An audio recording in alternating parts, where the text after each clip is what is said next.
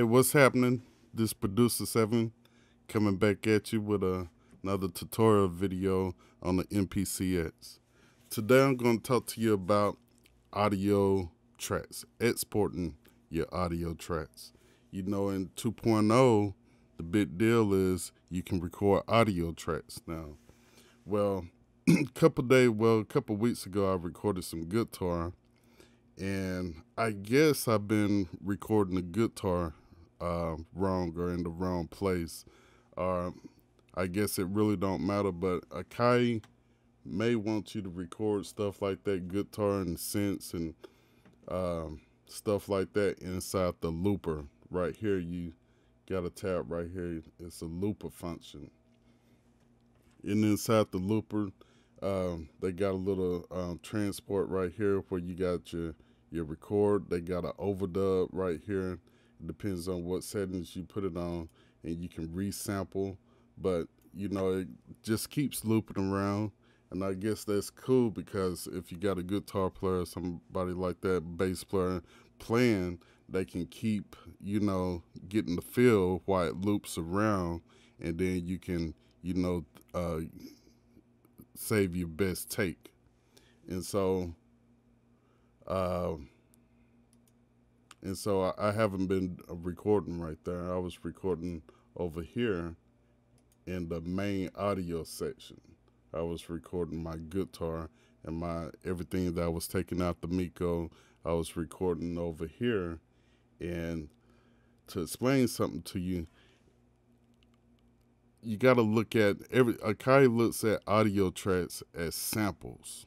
And so what I was doing was I was trying to export the audio track out, and I was coming over here like how we always export audio mix down, explode tracks, and all of my MIDI tracks, all of my tracks was coming across except for my audio tracks. And so I'm like, man, and the audio tracks would show up in the folder, but they wouldn't explode over with my other files. And so what I've been getting away with is just coming over here and soloing each audio track one by one and put it on stereo output, and then it would export it like that. But that was taking too long, you know, one track at a time. And so I've been trying to figure out one-shot way of doing it to, you know, export all the audio files at once, you know, in or along with the rest of my tracks that I explode out. But if you come over here to your looper, let's see, let me resample something right quick, right here. So you got the audio right here, so I can hit record. Well, let me stop this. Let me set check out my threshold a little bit. Now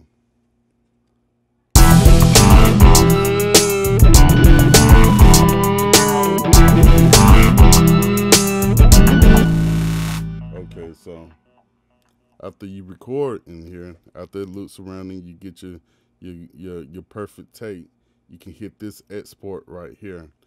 And so what Akai wants you to do is they want you to treat this audio just like a sample.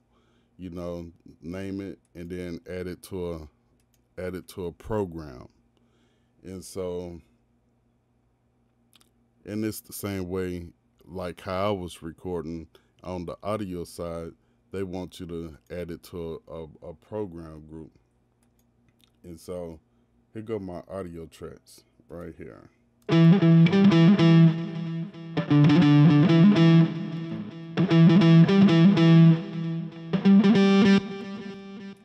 This guitar, got a couple of guitars in here. And so what they want me to do now is they want me to make it into a sample and then add it to a program group. And let me go back to the main page.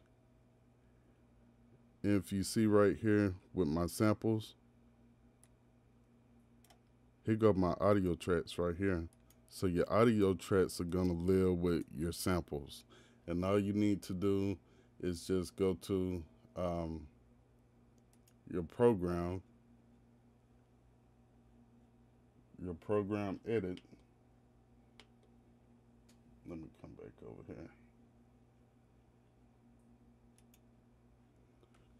Go to your program edit, and just like you make any other program, you'll come down and here go your audio tracks. And that's cool. That's cool like that because in standalone mode, I guess you can record more audio that way.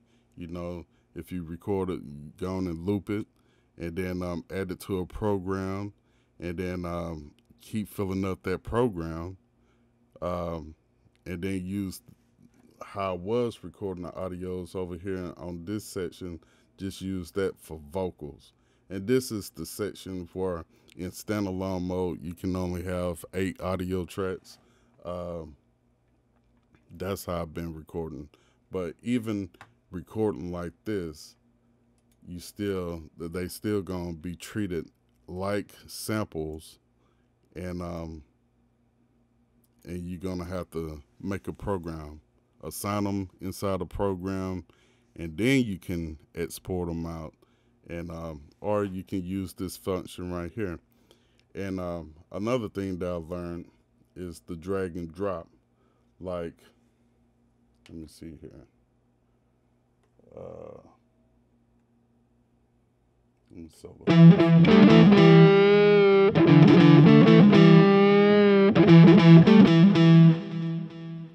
Okay, so like this right here, this audio track, I can't just grab it and pull it out right now. I can't. It's not gonna work that way. In the drag and drop, if I hit this, you see it's not lighting up red. This export audio. I hit it like that, it's not turning red, so I can't drag it out nowhere. And so what I learned also is if you come up here to your preference and come down to, let me see, is it hardware? Drag and drop. If you go to drag and drop, if you change that to master, you click on that, and now it'll export your audio track. Because it's just, exporting the master fader. And you see right there it's playing. But also, that's doing it one at a time. I guess that's cool if you don't have a lot of tracks, to export out, a lot of audio tracks. I guess that's a cool, quick way of doing it, But you just go right here to preference and come down to drag and drop and put it on master, and that'll export that audio track that way. But yeah, so I'm glad I figured that out. Just keep in mind that audio tracks are treated like samples, and so just create your program, and you can add all these samples to your program. Let me come over here.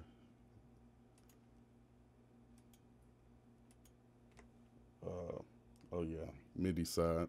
Let me go to a new sequence.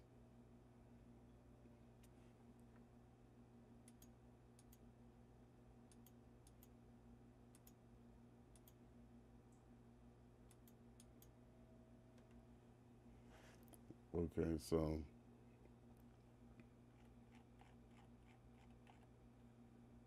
yeah, here go my pads. Let me go to an empty program, and here go my audio samples, my audio tracks, and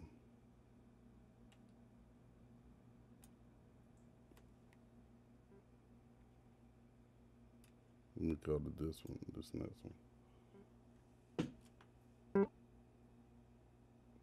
You see, there go my guitar sample right there.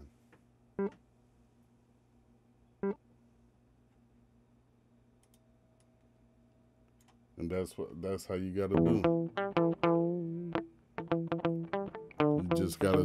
You gotta treat it like a sample. And so once you build up a program of all of your audio tracks, you know, you may have to replay it. You know, just put your sample on one shot and hit it at the beginning of the sequence, and it'll play straight through, just like this. Let me record this right quick.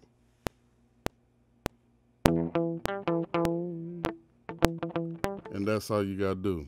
Just one shot it, and it's gonna play out. And then once you record it like that, you can hit this drag and drop, and it'll explode just like any other program. And even if you come over here, once you do it like this, if you come over here to export audio mix down, and now it'll come across with the rest of your tracks.